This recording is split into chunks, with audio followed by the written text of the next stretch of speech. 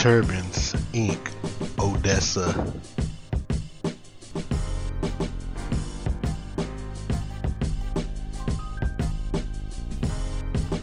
Today we'll be setting up the fluid well monitor for 1.5 meter for barrels per day.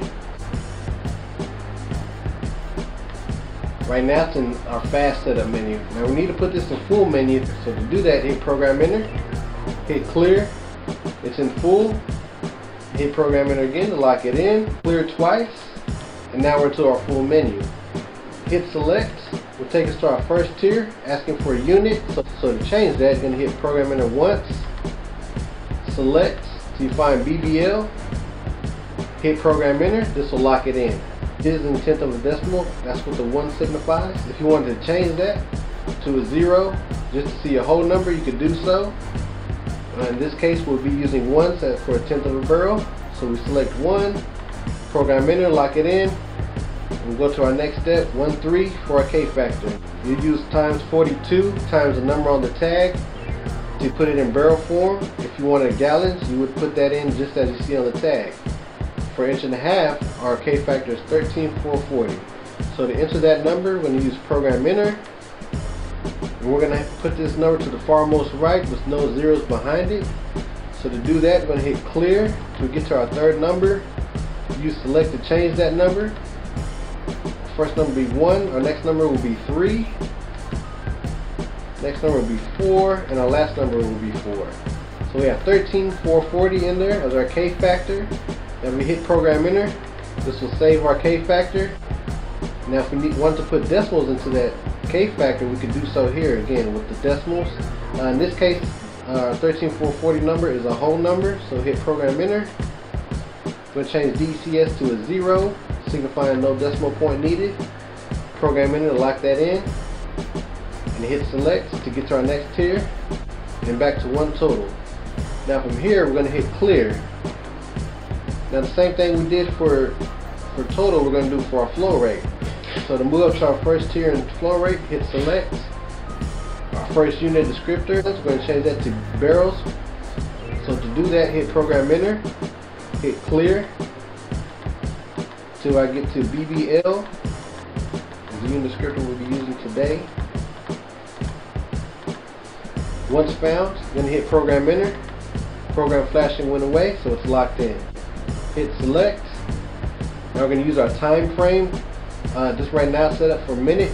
We're going to hit program enter, find day, second, day. So once it's found, we're going to hit program enter, lock that in. Use select to move to your next tier, 2, 3. If you want to see 1/10 of a barrel, 100th of a barrel on your flow rate, we can do so here. For 1.5 inch, we want to see 1/10 of a barrel, and that's what our 1 is signifying. So if you want to change that, hit program enter, clear. In this case, we're going to choose 1s. Program enter, lock that in. Select. So the same thing we did for 1.3, we're going to do for 2.4. So you're going to enter your Kfactor here by hitting program enter. Clear to our third numeral. Use select to change that first one to a 1.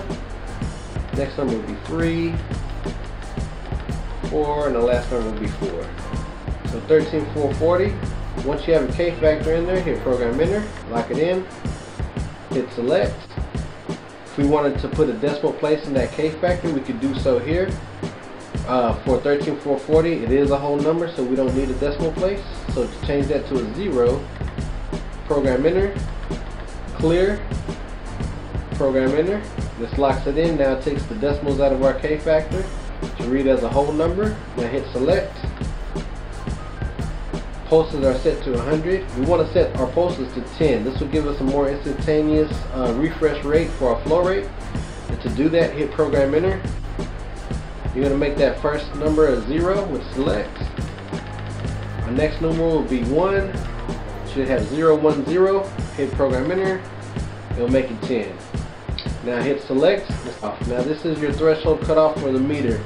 It's 30.0 is pretty standard across the industry, so we want to leave it as is. So from here, you're going to hit select.